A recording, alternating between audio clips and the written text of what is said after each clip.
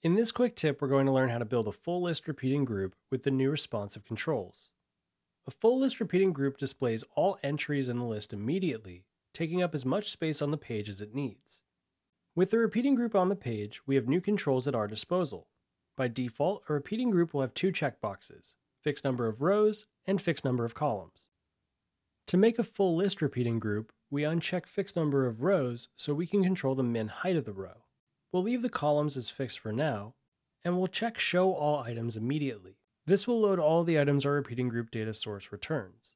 Depending on the container layout our repeating group is in, we can either fit height to content in a column, or set an infinite max height with a row or a line to parent. When we preview the page, we get a full list of everything that our repeating group is searching for. Though because the repeating group columns are fixed, we have no responsiveness over it as the page resizes. If we uncheck fixed number of columns, we gain control over the width of columns with either pixels or percents. A percentage value will shrink the cell to that percent, so if we wanted the columns to resize with the page as it shrinks, we would set it to a pixel value for the size of our card. If we preview the page, we have the same full list as before, but with control over how it responds on the page since it's no longer fixed. That's it for this quick tip. For more, be sure to check out Bubble Academy.